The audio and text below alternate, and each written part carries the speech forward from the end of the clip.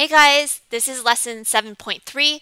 I'm going to be talking to you about the derivatives of log and ln in this video because we're on like the second section of unit 7 of special derivatives. And so I think I'm going to be talking to you about logarithmic derivatives in this video. Okay, so let's get started with ln x first. We need to figure out the derivative, but I have no idea what the derivative of ln x is.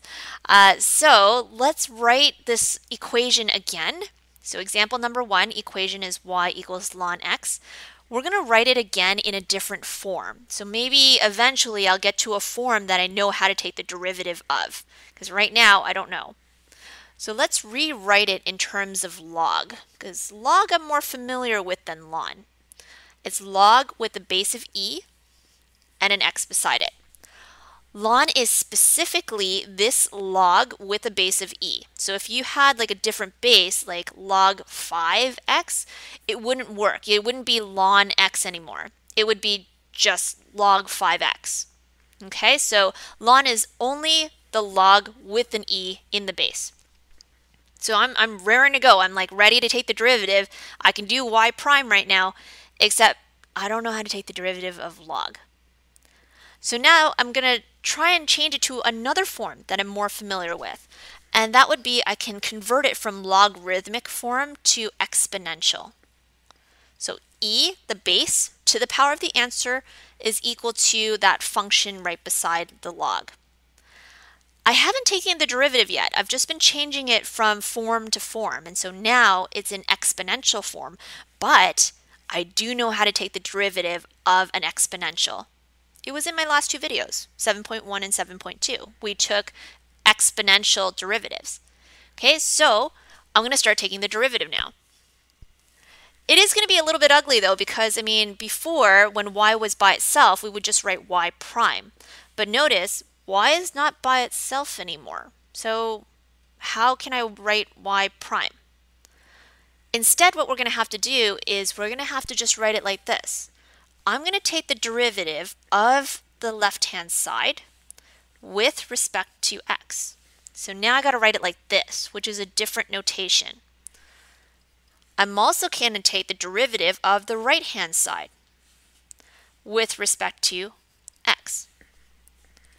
Don't be fooled, like you've actually done this kind of thing before. So when you had something simple like f at x equals to 5x, you always just had written f prime, right? And that equals to 5 when you take the derivative. But instead of writing this step, you could have written it as, I'm going to take the derivative of f at x with respect to x, and I'm also going to take the derivative of the other side as well, because whatever you do to one side, you got to do to the other, right? And so these guys are the same. You know that the derivative of 5x is just going to be 5, and the derivative of f at x is just f prime. Again, this is a different notation. It's the exact same thing. The only reason that we had to do it this way is because this y was stuck to something. Okay, so let's carry on. We'll just do the derivative of the left-hand side. The derivative of e to the power of y, we know from our last video that e to the power of a function, when I take the derivative, is just the same thing. But if the exponent is some sort of a function, then we'll also have to take the derivative of that function. Okay? Let's do the right-hand side. Derivative of x, simple. It's just 1. Remember our purpose. Like, what was the point of doing all of this? We had wanted to do, at the very top, the derivative of y, which is ln x. So the derivative of y, the derivative of ln x, is 1 over e to the power of y. Okay, so I brought the e over to the other side and it became part of a division, a denominator. The problem I have with this is you're not allowed to have y's on both sides of the equation. I mean, you should have like the y on the left-hand side and everything on the right-hand side should be an x, right? Because it's like a regular function, right? So what we're going to do, I'm going to get rid of you. Let's delete you. And I'm going to use my green to show you, well, we already know what e to the power of y is. It's just x. So how about we just write that x in the denominator. And there we go, we're done. Y prime is equal to 1 over x. What we just found is if we have ln x, the derivative is going to be 1 over x. So that's our general rule for ln x and its derivative. Let's move on to logs. Okay, example number 2. This is not ln because we have a base of 5. Okay, so let's start working with it. I don't know what the derivative of log is, and so I can't jump right into y prime. So what I might want to do is put it into exponential form first, because again, I'm more familiar with exponents. Y to the power of the answer, 5 to the power of the answer, which is y, is equal to x. So I've written it from the logarithmic form to the exponential form. Now I want to take the derivative.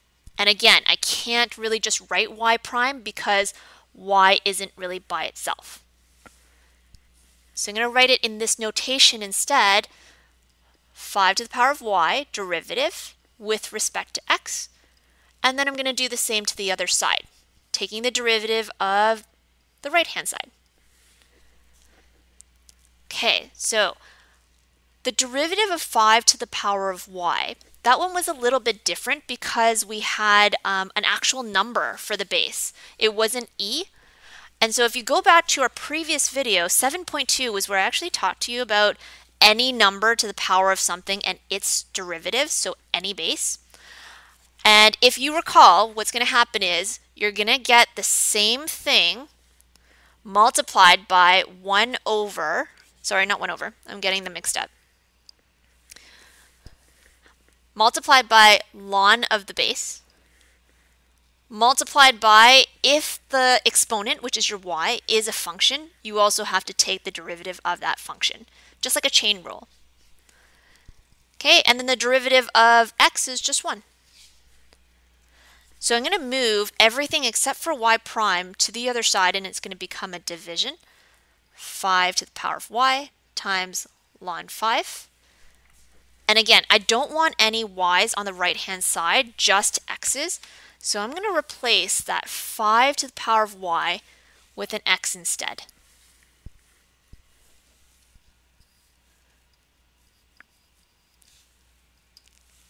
Now, you can write it this way, or you can write it as 1 over x times 1 over ln 5, up to you, whichever one you want, because generally the rule is if I have my original log with any base, that means that the derivative is going to be 1 over x times 1 over ln of whatever your, I tried to put a 5. 1 over ln of whatever your base is. Okay, so this is our second derivative function that we talked about in this video. So I just did log, I also did ln. All right, let's try some examples. Holy cow. Example number 3. What the heck is that? Y cubed. Like, we never dealt with a y cubed before. Okay, I'm going to show you 2 different ways. I'm going to show you the way that I've been doing so far in this video, and then I'm going to show you my personal way, which I like so much better. Okay, so let's do, since y is pretty much by itself already, we could technically do what we've been doing, which is let's take the derivative. So the derivative of your left side with respect to x is the derivative of your right side with respect to x. So I had to do it this way because y is almost alone, but it's stuck to something. Okay, and so I can't just write y prime. All right, so taking the derivative of y cubed is using the power rule, 3y squared, times, and I really don't know what y actually is, and so it could be like an entire function. So let's do a chain rule with the derivative of y as well. Equals 2, and then the right-hand side is pretty standard. 8x is the derivative of 4x squared. Okay, so y prime is equal to 8x over 3y squared. Now here's the problem. What is y squared? I don't know. because that's not what your original function was, right? I can manipulate the original function. I can always take the original function and try to get a y squared by maybe multiplying or doing a power of a power. So if I do 2 over 3 and I know that these guys are going to multiply, those 3's will disappear and I will get my y squared.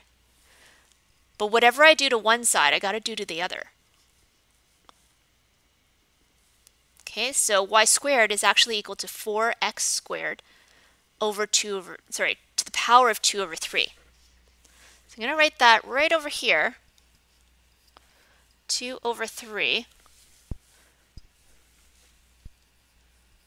And now you have everything in x's.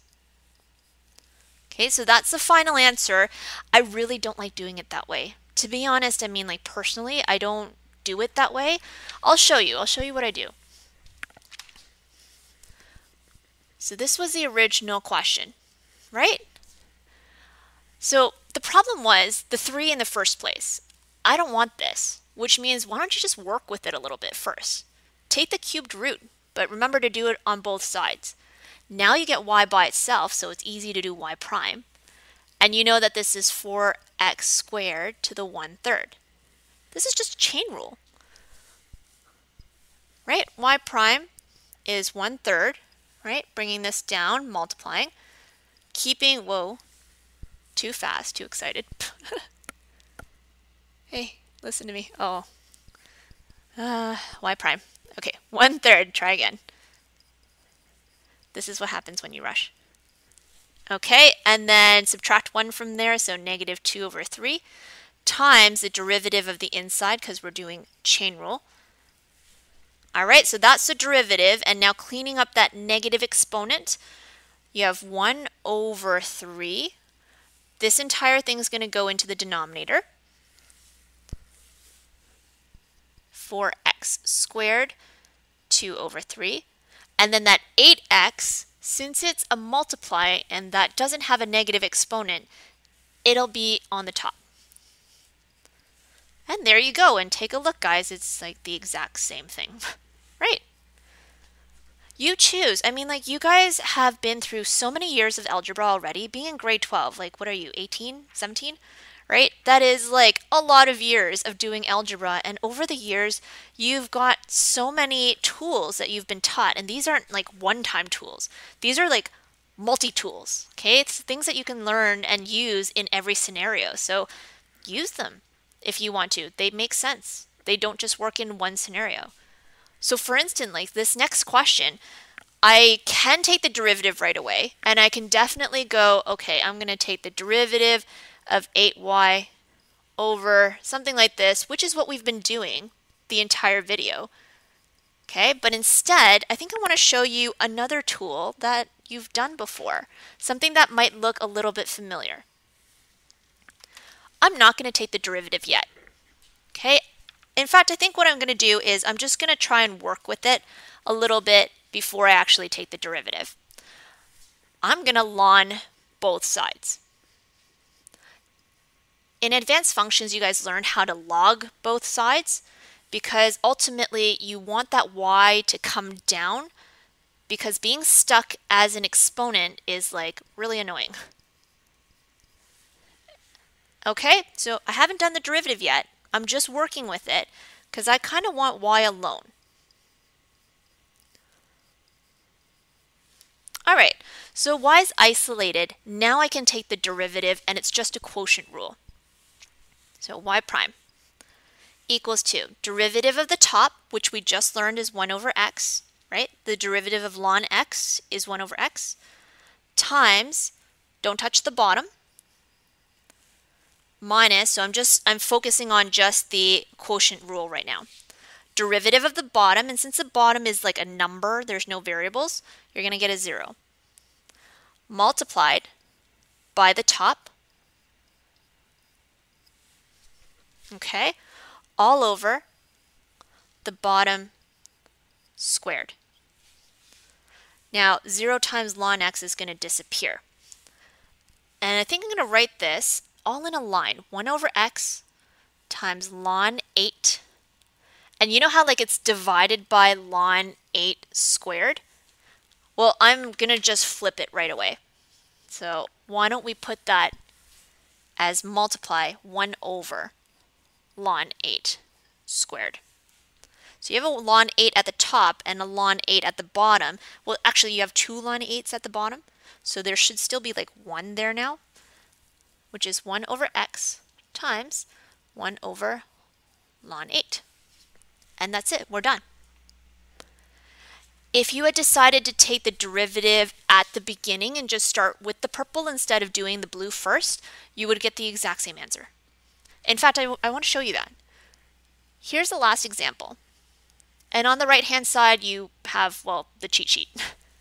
Okay, so all of the original functions and then all of the derivatives. Okay, so example number 5, I've showed both ways, and I'm just going to go over it really quickly.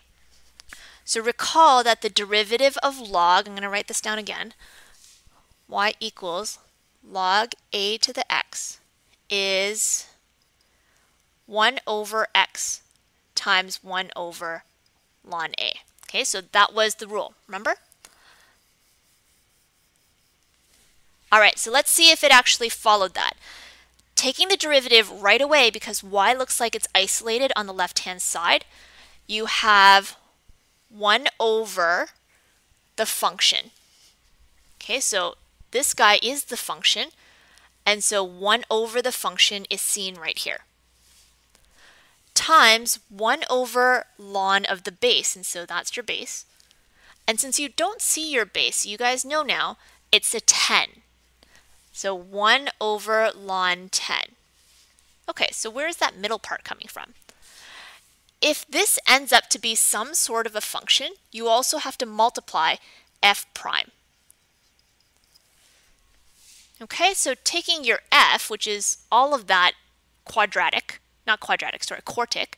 and taking the derivative, you're going to now come up with this. So that is your f prime. And I cleaned it up a little bit. This guy should be in the numerator. Both of these are in the denominator, and so you get the final answer of the purple.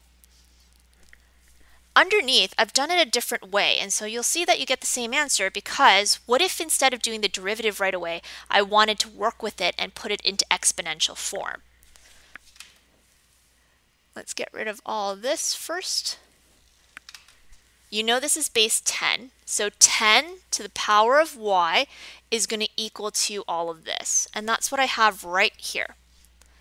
Okay, so I'm going to move down, and you guys can see all of the cheat sheet in all of its glory. Okay, so I'm going to ln both sides, just like I did in example number 4. I did that so I could pull the y down out of the exponent.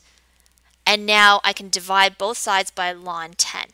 So dividing this side by ln 10, that gets rid of these two. And I have y by itself, and it's all in blue still because this is still the original function. So the ln 10 in the denominator, I separated right here. And then I also have the numerator, all this guy is right here. So I just separated them both.